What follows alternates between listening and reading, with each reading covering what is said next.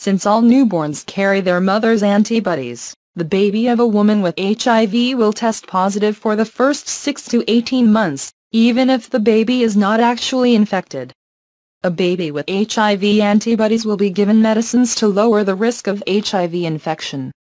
If a baby's HIV antibody test is positive at birth, the baby's blood will be tested a few times using a special test called PCR, which looks for HIV directly. The first test should be done soon after birth, preferably during the first week of life.